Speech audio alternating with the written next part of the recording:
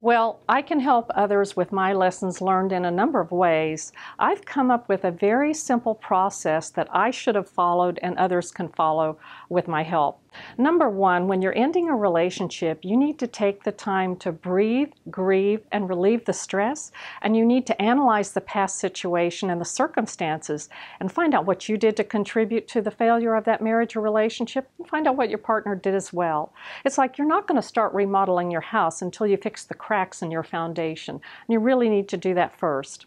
Secondly, you need to strategize your life. Now, we do this at work all the time. We plan short-term and long-term goals. We have objectives that we're following, but we don't do that in our personal lives. We often live life by default.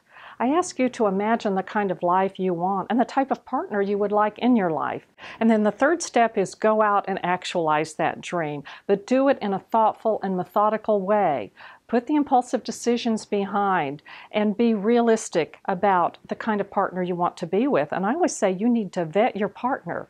And I don't mean run a criminal track record, but really look at how they are behaving in the present with their family and friends and their coworkers, how they handle financial success, how they handle health problems, your health problems. This is really important and it takes time. And it's going to take more than 3 to 6 months before you make that ultimate decision.